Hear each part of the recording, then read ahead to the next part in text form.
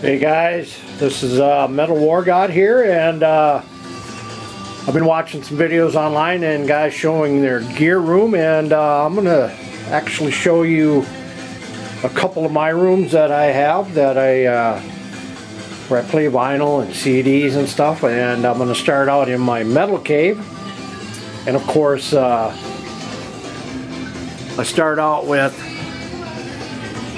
this. Actually, I got this newer receiver here today, the new Sherwood, and it is the RX 4508 and 100 watts per channel, and it's just something that I picked up here. In fact, it came today. It's something I wanted new for this room, and I had a Pioneer in here, but I put that away and bought this. And then with the turntable, I use an Audio Technica. I use an ATLP 120, which is a direct drive. It's not fully automatic. It doesn't return when the album's done. You gotta make sure you do that yourself.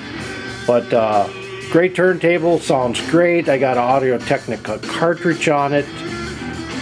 Probably one of my favorite turntables I've ever bought, and good stuff there. And then up here, for a CD player, I run a Pioneer PDR 509. It's actually a CD player and a CD recorder. I used to do a lot of recording and trading back in CDs over the years. Probably about 10 years ago. I don't do that much anymore. Anyway, that is the system in here. And then with the speakers, I run these Advents. I picked them up at a pawn shop about 20 years ago for like 60 bucks. And I mean, heavy speakers, probably the heaviest speakers that I own. They also have a fuse in the back, both of them, so you don't blow the speakers, you blow the fuse before you do the speakers. And these babies crank. And at one time I thought they were blowing, and for the longest time I could not figure out how to get the cover off. Finally I got the cover off, and I looked at them, and the foam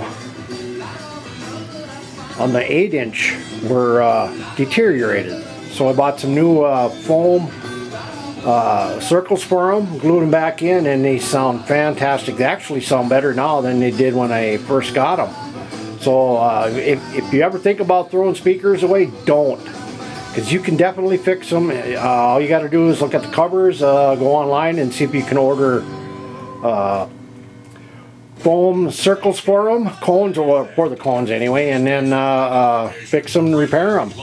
So anyway, yeah, they're great speakers. I'm glad I kept them. So over here is where I run my radio show on Wednesdays. I run two speakers, or two mics. I run an Audio Technica, which when I don't do interviews, I just use that main one. And then over here I run a Yeti Blue, that when I do interviews, I use that one. Awesome stuff.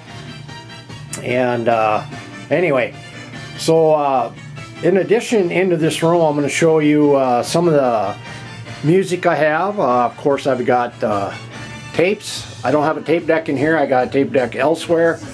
And I've had these cassette tapes for probably, God, almost 30 years now. And over here are all my music videos that I currently have watched and go back on occasion to watch them. And anyway, that's some of the CDs or DVDs and cassettes. And then I have a little area down here that are CDs. That's just a minor, that's not even close to what I have. I'll show you that later. But CDs down here that usually if I play them on my truck, I usually kind of put them in here, and then I do a video on what's been banging my head lately, and so those are some of them. And then of course I got my hats, some Maiden, Strychnine, Ilium, Black Sabbath shoes, King Diamond shoes, and so forth. Down there I got a few albums. This side here is the ones that I play or haven't heard and play, and then they go over here to finish ones, and vinyl, that's not even hardly anything what I got. And then I have some more down there, and then in addition to the music, the DVDs, the CDs, I also have posters, signed posters, frame band stuff. You remember this one here? Years and years ago with cassette players, some Maxell. I found this in a college. We were doing some remodeling, and this was in here, and I kept it and I put it on the wall. Good stuff.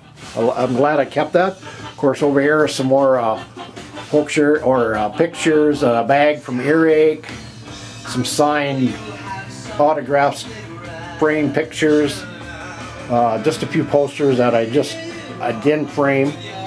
And there's another one that's signed by Ruthless, some Vengeance, there's a back patch for a jacket, and then some Mind Maze. You know, I just got all kinds of stuff here. And I changed this wall here about a week and a half ago, and I strictly just went to signed and autograph stuff. So anyway, some of my Primal Fear stuff. Huge Primal Fear fan. And then drumsticks, Slayer, Candy, Exodus Flask, Motorhead belt buckles, you know, just a lot of stuff. And of course I also have flags. This one happens to be Gravedigger. And then I have the Doors, and a couple of sweatshirts. One's a Primal Fear, one's a Black Sabbath, and then I have a huge Accept flag. And then up here I got a Primal Fear. I've got a Cage. I've got Lord. I've got Civil War. And that's one I just hung today, is Flotsam and Jetsam. So this is the majority of where I do a lot of my listening, most of my online stuff. Of course, I got some Harman Kardon computer speakers, and awesome speakers for the computer. And so anyway, this is what consists of my metal cave and where I do most of my listening. I just redid all of this. So anyway, we're going to go out into this room here. And this is where I have all of my most of my CDs, not all of them, but as you can see, I got a bunch of stuff up here, some Kiss stuff, some Hot Wheels, some football stuff, some coolers, some cars, and this is actually a very rare Prowler splatter pack. Only 25 in existence. I have number 25. The band is no longer together, but it's very, very rare. But anyway, here's a lot of my CDs that I have. Side 2 here, of course, got a bunch up there. Eddie, some more CDs. I have a ton of CDs, as you can tell. So out here in this room was my main room where I did a lot of my listening, but I don't do much anymore out here, but I do have this out here. Of course, I run this Techniques audio video control receiver, which is an SADX 1050. Awesome receiver. One of my favorite receivers I've ever owned. It's my TV entertainment system, and so yeah, it's awesome. And then of course I have a 25 disc changer from Pioneer, which is a PD 1507. Awesome CD player. The only thing I don't like is I wish, well, you can actually go random on it, so it'll play any CD in a random. You can go random and it'll play just about anything. You can play songs, you can play CDs in order, but I love this. It's a great CD player. And then down here I have my cassette player, which is a JVC, and that is a TDW218 double cassette deck. My second one I've ever owned. And plays awesome, works great, love it, and it's good stuff there. And then up here, I used to have this in my metal cave, this turntable here, which is a Techniques, which is a SLBD20 belt drive. I replaced the belt on this, put a new cartridge on it, and figuring it would sound great. It sounded good, but for some odd reason, it doesn't sound like it should, not unlike the Audio-Technica. I think there's something wrong with the tone arm a little bit. I mean, it plays and it'll only be used as a backup. So anyway, that is, and then the speakers, I run these Pioneer 501s, awesome speakers. One of my first speakers I ever owned, still have them. The cones are good. These are 10-inch pair there. So anyway, and then I run a Magnavox Blu-ray DVD player. And I actually don't play a lot of Blu-rays. I play mostly regular DVDs. So anyway, that is the system out here in my living room. Down here I have a bunch of box sets, limited edition collector items, Iron Maiden, Wasp, box sets down underneath there. I'll get them out of there. I just got to build a room for them. And then all my vinyl, which is down here. It's pretty much all alphabetized. And these are albums that I haven't put into crates yet. I have to listen to most of them yet.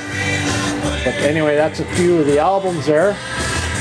And then over here is my secondary computer system.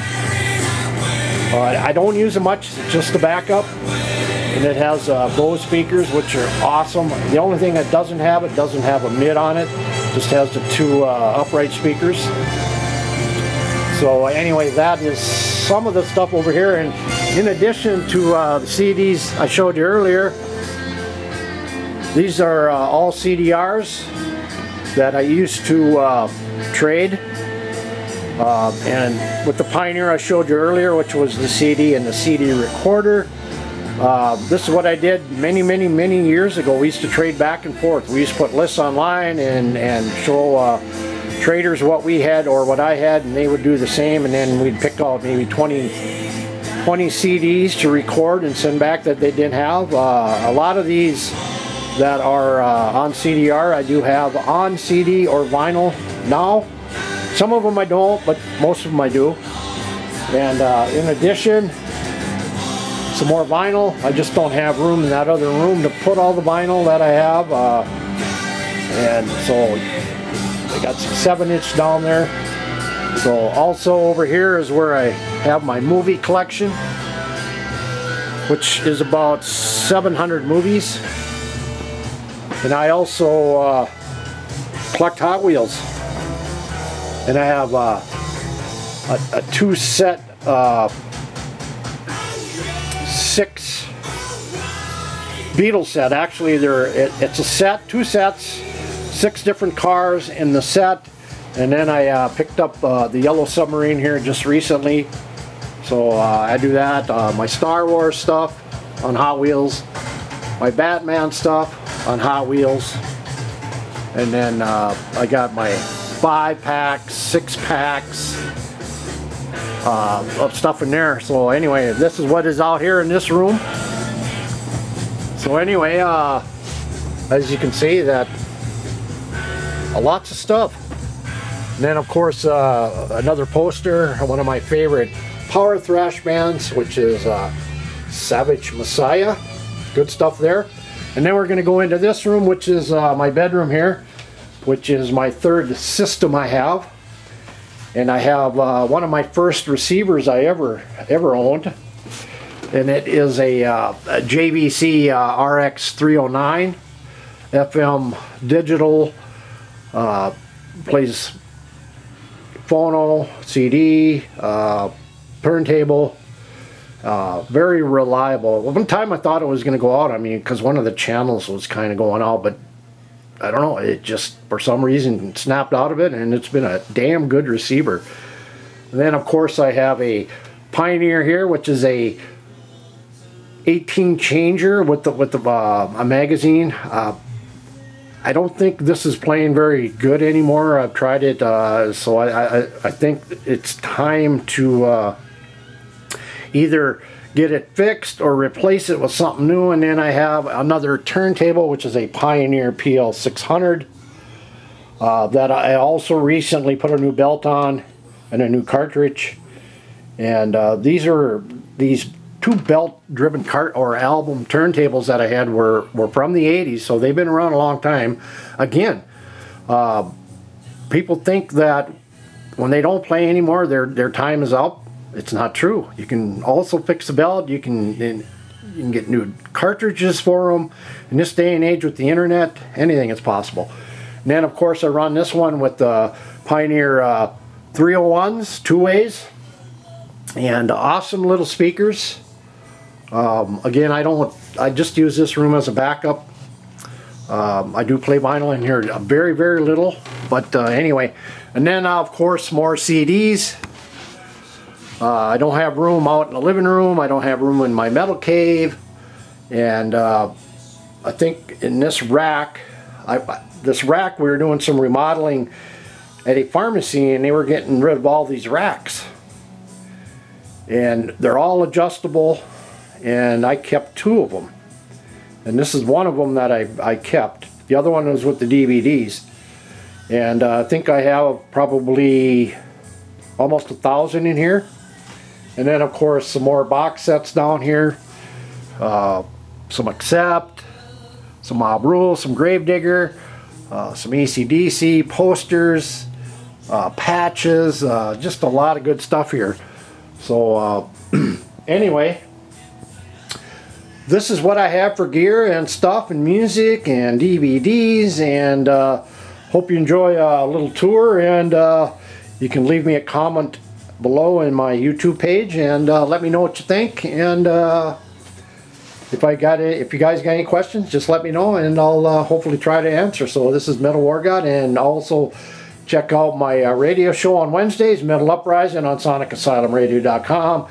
It starts at 7 p.m. and it goes till 10:30. Usually have interviews, and this week I have Seventh Calling and Flames of Fury, so check it out. So as I always say, keep it loud, keep it heavy, keep it metal, and I'll see you next time, and enjoy your evening, guys.